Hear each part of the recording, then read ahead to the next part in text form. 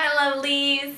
Happy Monday. I wanted to start something because I want this to be more than just a boutique. I want you to be able, I started this boutique to be able to encourage women and find themselves beautiful and who Jesus created them to be. And then having cute clothes is just a bonus.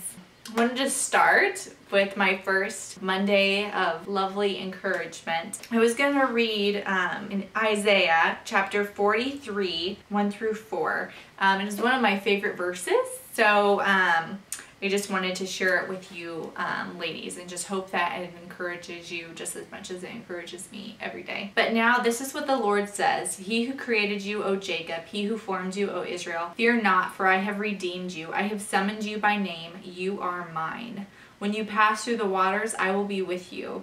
When you pass through the rivers, they will not sweep over you. When you walk through the fire, you will not be burned. The flames will not set you ablaze.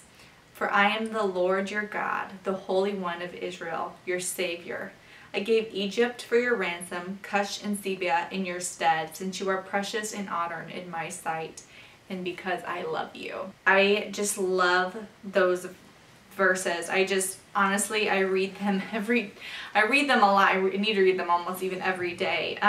But just like whenever, I feel like the waters are sweeping over me, and when, I am up to my head and just stress and just life is just, there's so much going on in my life and it almost seems like it's too much. It's just, I read that and the Lord is going to be with me through it all. Even though it's going to be hard and it's going to be tough, He is still there right beside me, walking through the water with me. I also think another part of this is just really encouraging at the end where it says, you are precious and honored in my sight and because I love you.